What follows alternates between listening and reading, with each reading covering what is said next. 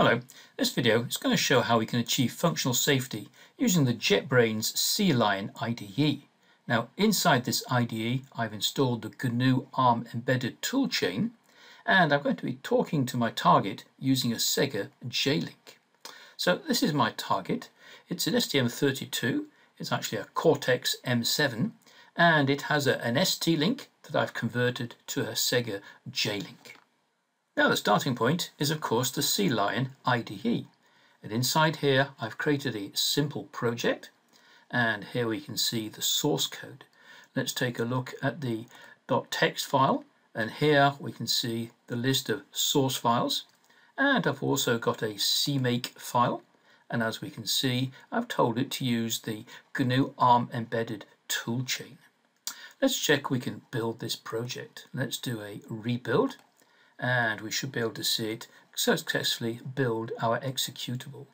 Now what I'd like to be able to do is I'd like to be able to first of all take a look at my source code and see, well, is it compliant to MISRA C 2012? I'd like also to be able to measure a number of metrics on the code, such as the cyclomatic complexity, and then I'd like to be able to execute this code.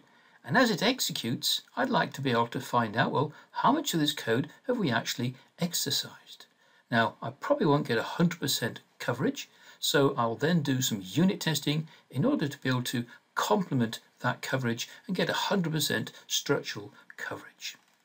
Now, the starting point is I need to analyze the code, and the simplest way to do that is first of all to use the build import. So let me start the build import. And inside here I'm going to run the build.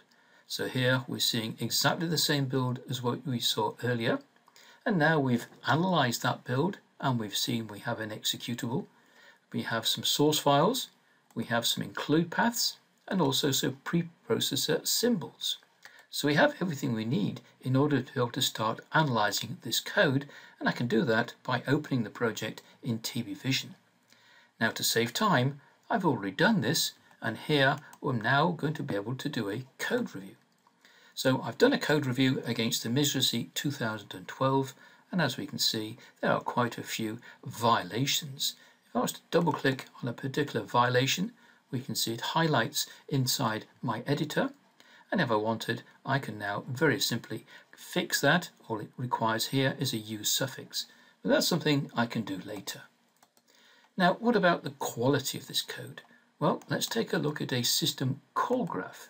And the system call graph shows us all the functions. We can see how they're interconnected, and it's even color coded to show us system calls in green. Now we can look at a number of different metrics that give us an idea of testability, things like the procedure exit points, the fan out, the file fan in. What about the maintainability matrix?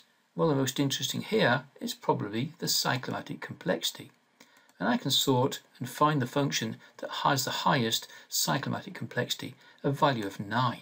Well, let's view that graphically on a flow graph. And so here we have a graphical representation of the code. If I was to click on this block of code over here, we can see it corresponds to this block here. If I was to click on this particular block, we see it corresponds to this block here. In the same way, I can take a look at the various branches. So in this particular case, this is the branch from here up to there. Okay, so what I'd now like to be able to do is to execute this code, and as it executes, find out how much of that code have we actually exercised. So let's go and perform what we call the dynamic analysis. So this is going to first of all instrument the source code. It's then doing the build. It's then going to connect to my target. So we saw the J-Link that flashed the target. It used GDB in order to be able to get the results back from the target. And now we're going to be able to see, well, how much of the code did we actually exercise as we executed the code. So let's take a look and put this time into a coverage mode.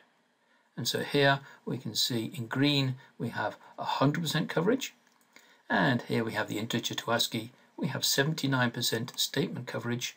Well, let's again view this in a flow graph, and we can see in green the paths we've taken, and in red the paths we haven't taken. So there are a few branches here that we've not taken, and more interestingly possibly we have a number of blocks here that we've not executed. Why not? Well, it looks like we've never had a value less than 180. So we could use the unit testing tool tbrun in order to be able to give a value less than 180 and then exercise this part of the code.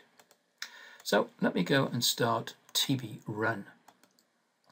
And inside tbrun I'm going to open a sequence of test cases that I've previously created. So if I go into my test cases folder, here I've got some sequence of test cases for the integer to ASCII function. And if we take a look at one of these, we can see the inputs and most importantly the expected outputs. So in this particular case we've got something that's less than 180, so that should certainly get us increased coverage. So let's go and execute these. That's now generated a harness, it's built it, it's now connecting to the target, it's flashed it, it's executing again using the GDB. We're getting the results back from the target, and we can see most importantly the tests have passed. So with these inputs we got the expected outputs that we're showing here. At the same time we can now take a look at the coverage, and we should now find that for integer to ASCII we have 100% statement, 100% branch decision and 100% MCDC. Okay, so hopefully that's given you an idea of how we can work with the C-Line IDE, and if you'd like more information then please don't hesitate to contact us at LDRA. Thank you.